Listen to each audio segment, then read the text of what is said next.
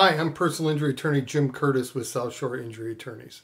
The most common question we get asked by clients who've been injured in a Florida car accident, or any other type of accident for that matter, is what is the value of my case? The answer we most commonly give is, well, it depends. And this isn't our attempt to be funny or to evade the question. Truth is, there are many different factors that go into determining the value of any personal injury case.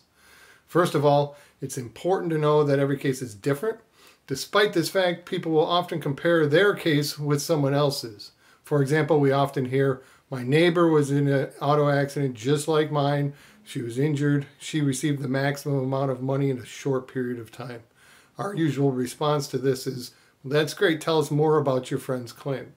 Of course, that client or person we're speaking with can't tell us any more details about the claim.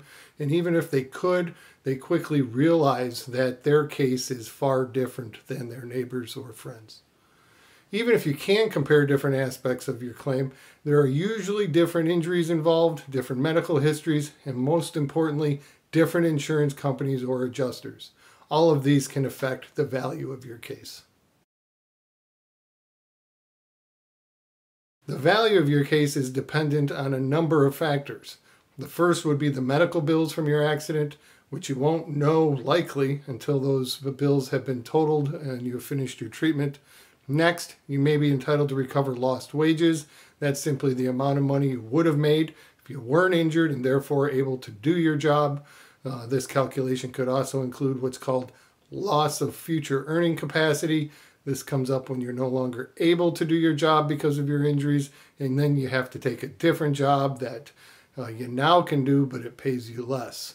Some additional factors that must also be considered include such things as the amount of insurance coverage involved, the question of whether you're partially at fault for the accident, the amount of your medical bills that remain outstanding, and your estimated future medical expenses, and there's many, many more. The bottom line is that there are a lot of factors that need to be considered in valuing your personal injury claim.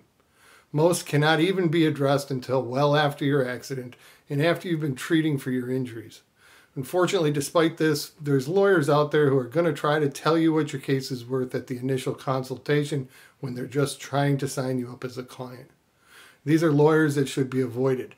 An experienced personal injury attorney will refrain from discussing value until the time is right, and only after he or she is able to assess many of the important factors that will affect the value of your case.